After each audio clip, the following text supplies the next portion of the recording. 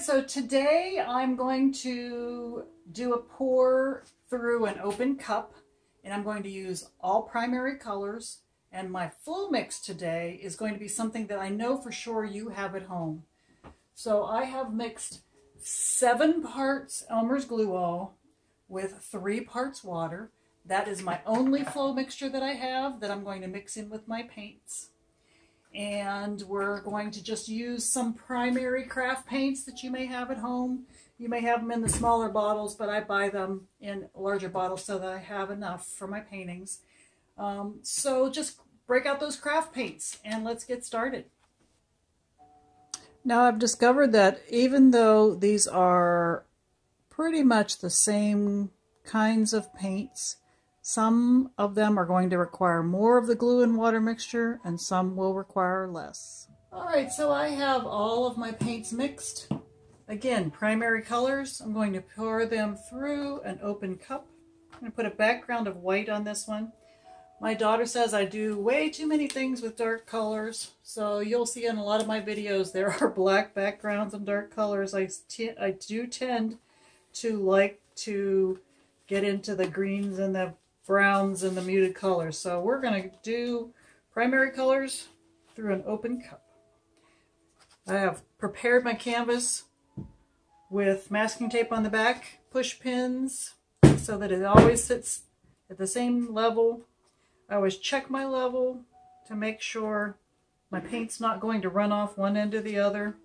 I'm going to put this cup aside for right now, and I'm going to go ahead and spread out my paints. My base paint's going to be white. Let me show you the consistency of our paints today. A little bit thicker. I want them to stick together, and when I stir them, there's a mound that disappears before I count to 3. 1001, 1002, actually 2 to 3. So that should be good. All right, so let's get going. All right, so I have to decide where do I want to start with my cup. So I'm going to start somewhere around right here. And I always like to give it a little bit of a kiss around it. It actually helps it kind of seal and flow.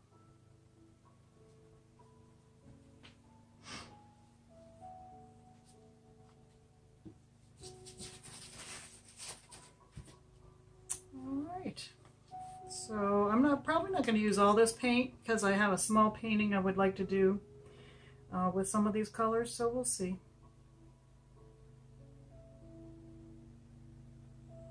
I'm just going to pour layers and let it spread out.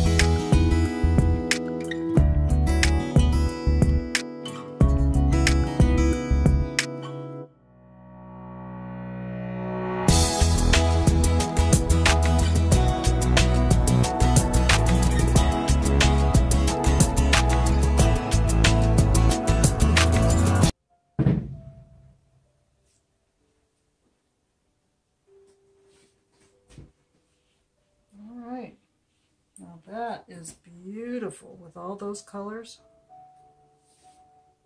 What do you think?